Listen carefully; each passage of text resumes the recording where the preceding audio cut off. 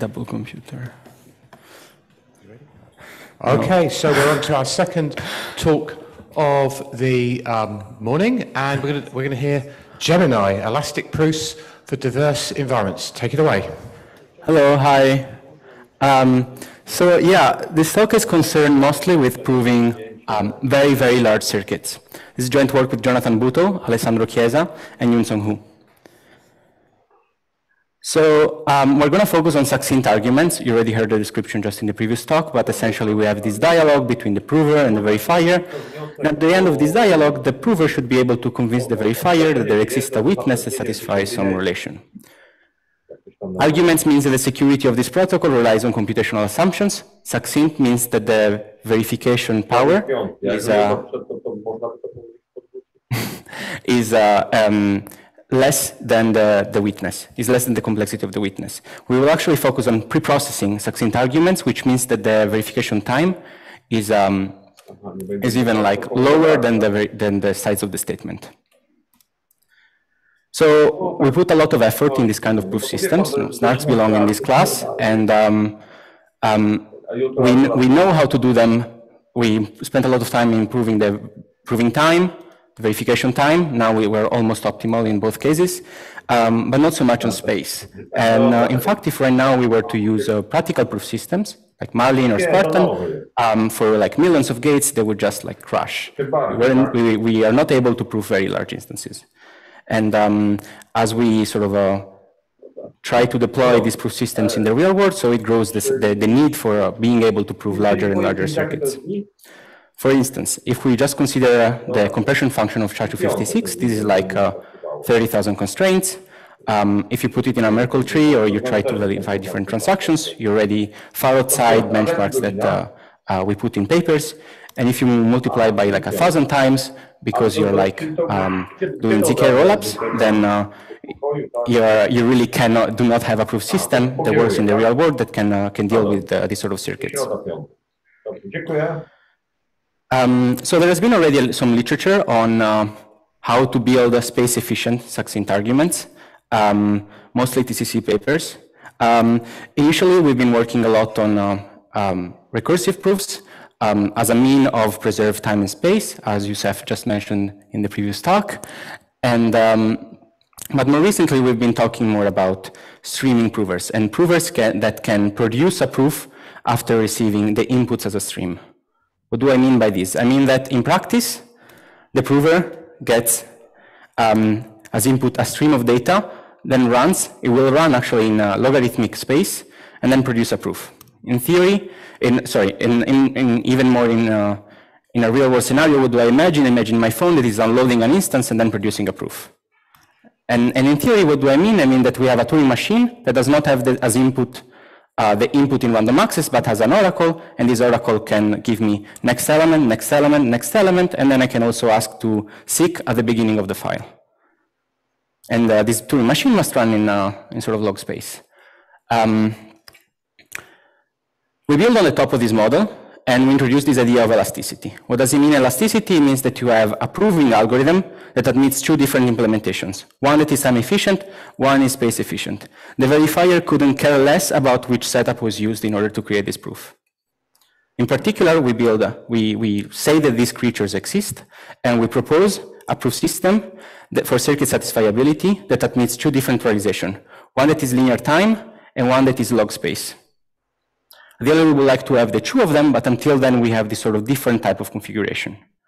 And in particular, the proof is independent from the configuration that we choose, and the verification run in log time. In addition to that, our proof system has the particularity that it is possible to move from space efficient to time efficient in the middle of the proving execution, in the execution of the prover. And we will see what this means in a second. In addition to that, the space complexity, the complexity of the space-efficient prover, this was also known in previous works, but we improve on that in that if the circuit has a particular structure, it's like an inner product relation or it's a finite state machine, then this can actually go down to n log n. We build this proof system for an NP-complete relation, rank 1 constraint system. Why do we choose this relation? Because it's what people use in practice. And it is easy that to build this relation from a circuit. What do I mean by as a circuit?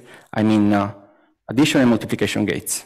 And if I have this circuit with addition and multiplication gates, then I can build matrices A, B, and C, whose size will depend on the size of the circuit, for which, if the circuit is satisfied, then there will exist a Z, possibly different from 0, for which this is satisfied. And this dot here means Hadamard product. How do I build it? Very easy. In A, I put the left inputs, left wires for the multiplication gate. So 1, 1, and then all zeros. In B, I put the right input wires. And in C, I put the output wires. What does it mean? It means that if I do AZ now, I get Z0 plus Z1, BZ, Z2, multiplication of them, Z3. I do this for all the multiplication constraints. There you go. I enforce that the circuit is satisfied. Now, if I give you this relation as input to the prover, then the prover can build the proof. But what does it mean to have streaming access to this relation? Well, we define it, and it means for us that I give you streaming access to the vector Z. So I give you the element one by one, first to last. I give you access to the matrices, but what does it mean to give you streaming access to a matrix? It has 2 dimensions. It means that I give you access in row measure and in column measure. The prover decides which one to take. In addition, I will give you also what we call the computation trace, which is like essentially like the addition in the circuits, namely AZ, BZ, and CZ. And if the circuit has a particular structure, again, it is possible to build this inner product in a space-efficient manner inside. And in fact, in the paper, we have this notion of composability of streams, where you can, given as input many streams, you can build a new stream that can be fed into another procedure.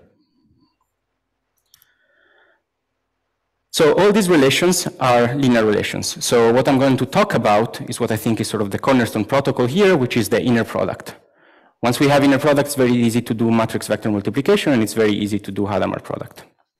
And for the more technical people, what I'm going to provide is a polynomial interactive proof for inner product. This protocol will be later composed with a polynomial commitment scheme. And in our paper, we have this theorem that says if you have an elastic idealized protocol, if you have an elastic commitment scheme, then guess what?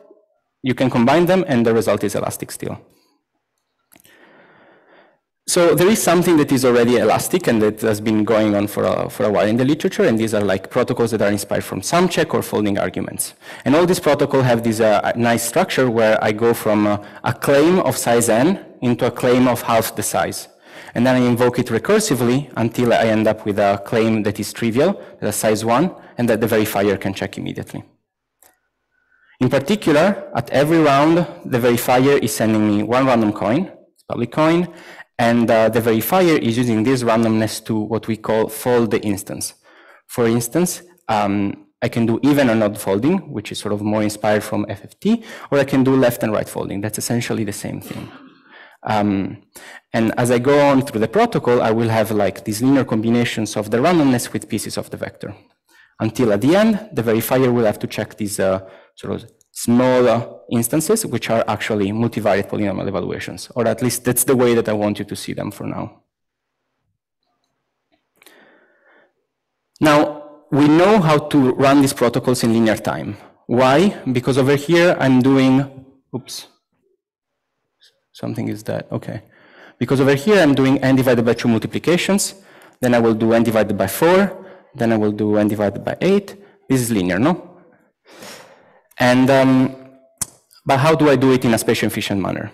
And actually we prove that you can, we show that you can also do it in linear time, construct the foldings.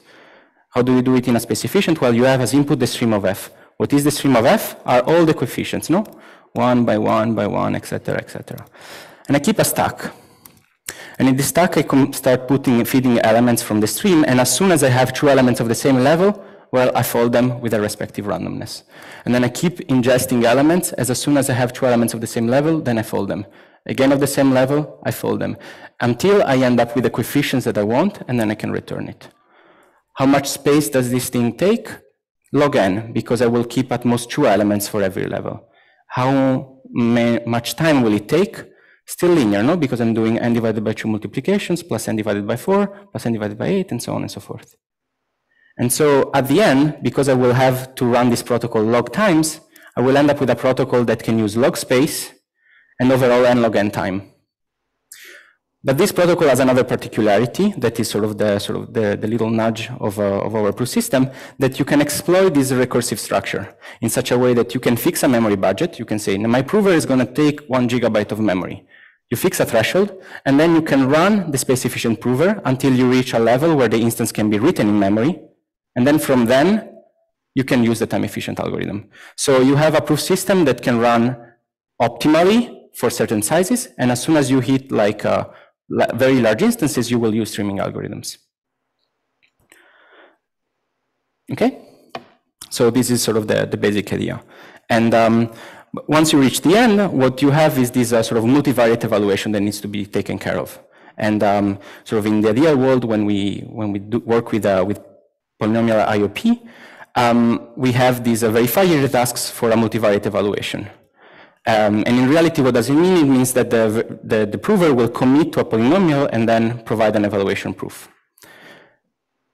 Actually, in the paper, we're able to reduce this multivariate query to univariate queries, generically. And why is this useful? Because then we can get rid of the multivariate part and use just a univariate polynomial commitment scheme. Why is this useful? Because if I end up using things like KZG, the verification time is much more efficient. We're talking about log pairings versus true pairings. It's relevant. And so what I want to do now is spend a little bit of time talking about how do you build an elastic commitment scheme.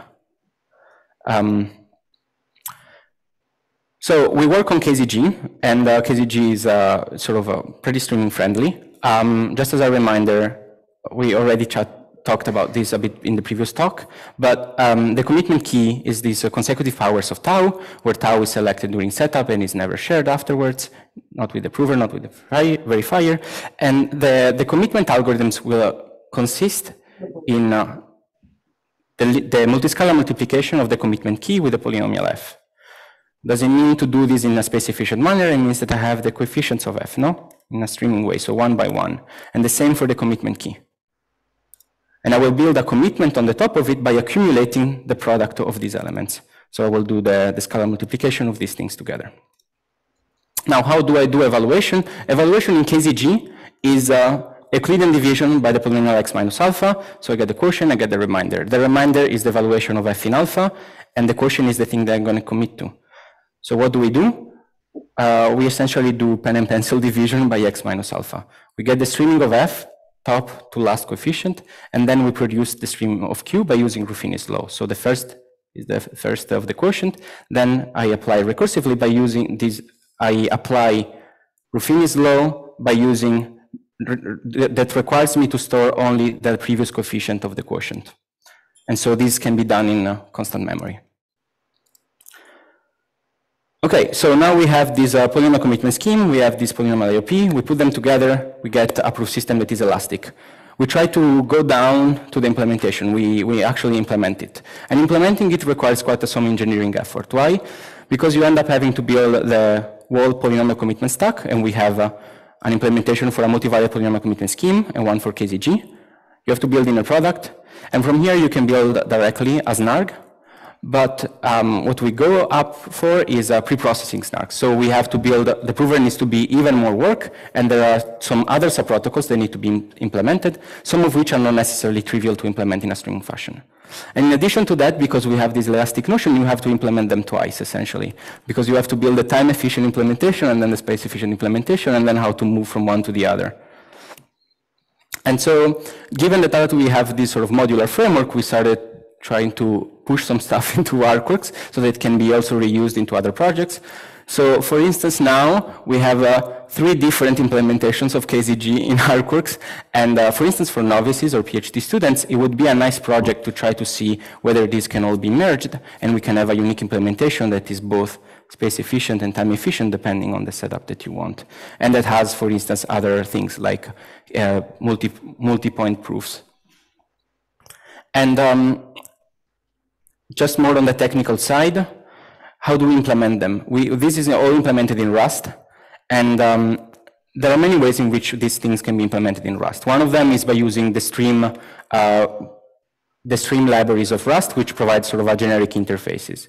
But we actually go for iterators. So if you are familiar with, like with Python, we are really just using iterators for building streams over elements and then composing them.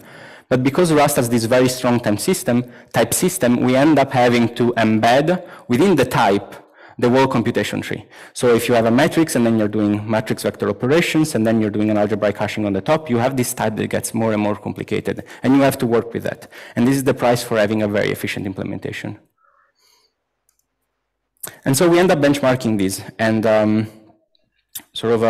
what is the takeaway from this is that while in papers, generally we stop at like millions of gates, so around 2 to the 20, we go up until 2 to the 37. This is like statistical parameter security. And even if we try to use our own time prover for like on a large machine that has 72 gigabytes of memory, we stop at around 2 to the 27. And so all of this space that you see here, these are only things that we can recover through streaming techniques. We also have some stats for preprocessing that stop a bit earlier, but I want you to stop and think about one thing. In the theorem, we have this n log square n, and this line is a straight line. And the reason for this is that the log factor doesn't really kick in, and the biggest, and I mean, this is sort of a general thing for proof system, the biggest overhead is still are still the cryptographic operations. The multiscalar multiplication is really what takes most part in a proof system, and that's why we don't have really this log square factor kicking in yet. And the same goes for space. If I set up my space budget to be large enough, in our case around 1 gigabyte, then even though the space is supposed to grow logarithmically, we have this nice flat line where you can just let a prover run for as much time as you want, and it will just occupy 1 gigabyte until the end of the execution. And yeah, so the bottom line is if you care about logarithmic factor, you should also care about constants. And so yeah, these are some resources, and sort of wrapping up, we have this proof system that is sort of this idea of elasticity is essentially you have a proof system that can be implemented in a time efficient way or in a space efficient way. And we find a way of also merging the two together. Thank you.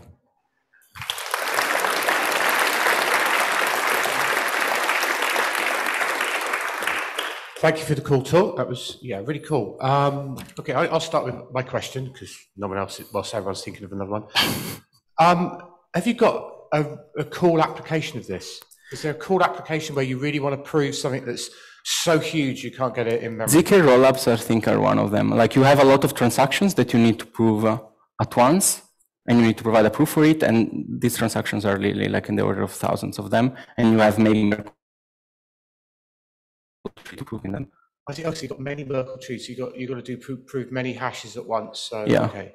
Or so like hash chains. 1,000 times the size of the hash function is really quite big. Yeah, yeah. And we also chatted with some of the Filecoin people, but I think for them it's also important to have the proofs that are small. In our case, our proofs are logarithmic size, are log size with the size of the circuit. Okay. Yep. Just had a quick question. Did you look at other polynomial commitments that are streaming friendly, or is it just KZG? So in KZG, the particularity, I guess, is that we are doing division by a low degree polynomial, and that's really what buys us this idea of streaming easily. If I already move into Lagrange basis, where I have to divide potentially by a polynomial that has a high degree, then I don't know how to do streaming. Other polynomial commitment like PST, which admits a trusted setup, we can also do streaming on them. Like bulletproof, like or Phi based. So these are more like inner products, and on them, yeah, I guess the idea there is similar to inner product, I think. Yeah. So on a general level, how do you see the future of scale? I mean, I understand this is like a very serious problem, but do you think it's like distributing the prover or streaming? I don't know. I think there are multiple directions. No, there is the streaming direction. There is the direction of recursing and then like incrementally verifiable computation or recursive proofs. And then there is also the MPC direction. And I'm not really sure which one will take off. And also I think maybe there are even different applications. Like if you do recursion, you have to embed the verifier circuit into the prover, and this is a big overhead. Whereas if you do streaming, maybe it's easier. And if you do MPC as well, I don't know. I really have no idea. Thanks for the talk. Obviously, what would be better, it would be to have both space and time efficiency, so you wouldn't have to switch. Yeah. But it wasn't so clear from your presentation, to me at least, when you presented the streaming version for the inner product argument, I think it was slide 15 or so, why you wouldn't be able to get also optimal time? Mm-hmm. So when you're folding each time, you will have an instance of size n divided by 2 that then you fold in n divided by 4. When you're doing streaming, you cannot store the partial instance, the partial folding in memory. So every time you have to go through the previous folding to build the next one, because you cannot store it in memory, literally. And so I think there is really this, on the bigger level, I think there is really this memory space, this space and time trade-off that is very common in like, I don't know, dynamic programming or like divided impera, where you have, you can either choose to use a lot of space and then you have a fast algorithm, so you have a spatially efficient one, but then you have a higher time complexity. I think it really boils down to that, and I'm not sure it's even possible. Yeah, but good question, thanks. Any other questions? Going once, going twice? No? Okay, thank you very much. That was really cool. Cheers.